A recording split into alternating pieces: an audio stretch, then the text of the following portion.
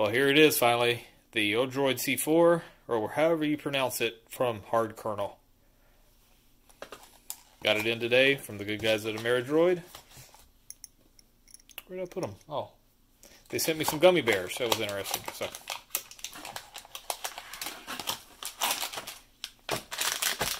there it is. There's a case for it. Here's it next to a Raspberry Pi. I'll get them out here in just a second and show it to you side by side. And there it is, all out of the case, with its 4 USB 3 ports, Ethernet port, heatsink on it, GPIOs, an IR sensor. It looks like it's bent a little bit, not anything terrible. And I don't know what I was thinking, but it is the exact same form factor as a Raspberry Pi 3. So I got it to be a headless device, so I won't be installing any type of desktop on it. There's the underside. Oh, flip it over.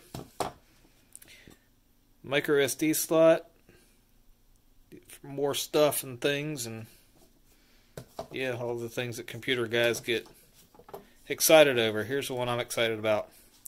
I don't have to use a micro USB port for power. I can use 12 volts. I've got lots of those adapters, so hopefully one of them works.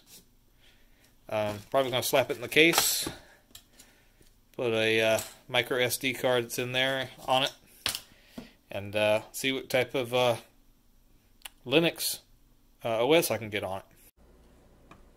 Alright, included with the ODROID C4 was a getting started, and it includes a tiny URL that you can go to get an OS to install.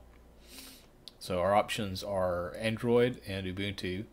Ubuntu, you can either do the minimal, which will give you basically just a baseline system where you can start installing stuff, or you can do the Mate desktop image.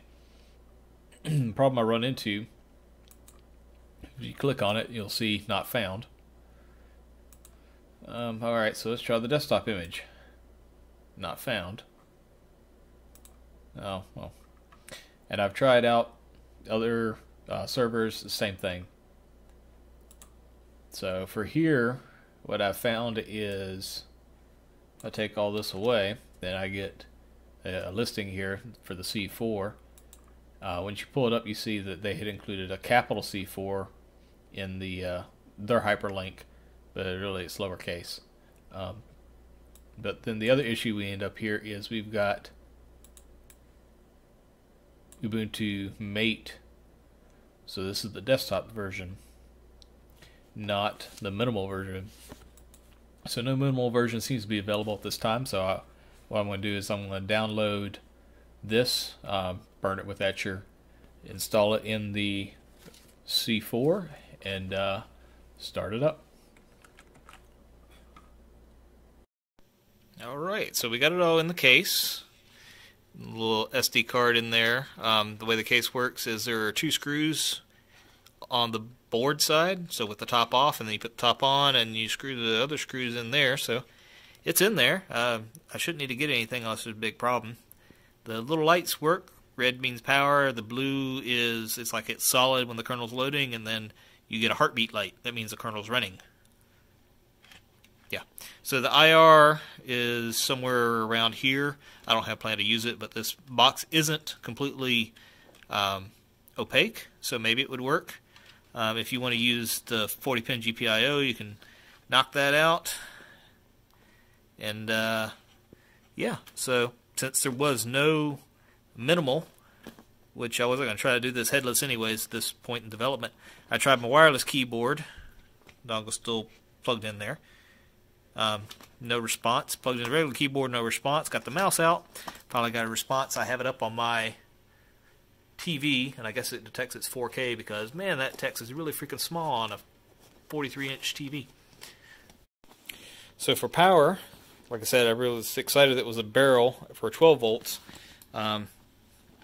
Using an old Vonage adapter. It's rated at 1.5 amps, which is enough for what I'm doing. It's just the power on testing. We're not running it any big hard drives or, you know, running peripherals off of it.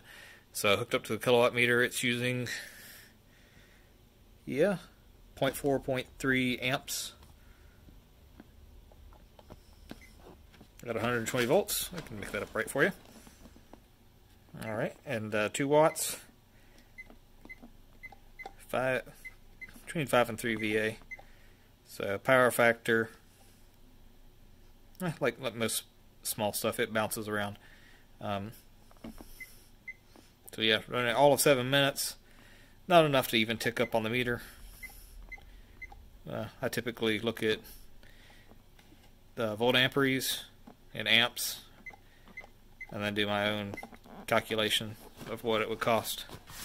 But yeah, really super small, and it's already detected there's a problem.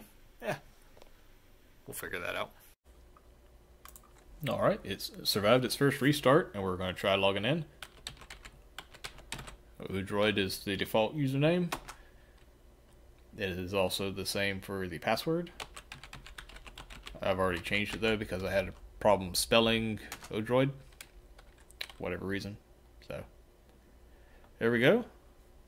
Ubuntu 20.04 LTS. It looks like it already has done a look for package updates. The only thing I did was install HTOP so that we could look at that. Alright, it's reporting 4 cores, some memory usage, and 55 tasks. And that's just rebooting. I'm not logged into Mate, but the display manager is up and running on the TV.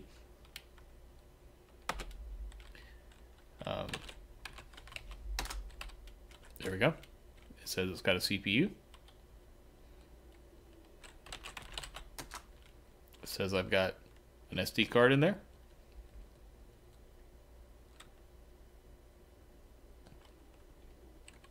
And yeah, so I don't know what else you really want to see. It works. This is just up and running. I'm not going to, like I said, it'll be headless for me, so we're going to just leave it at that. I'll install stuff later.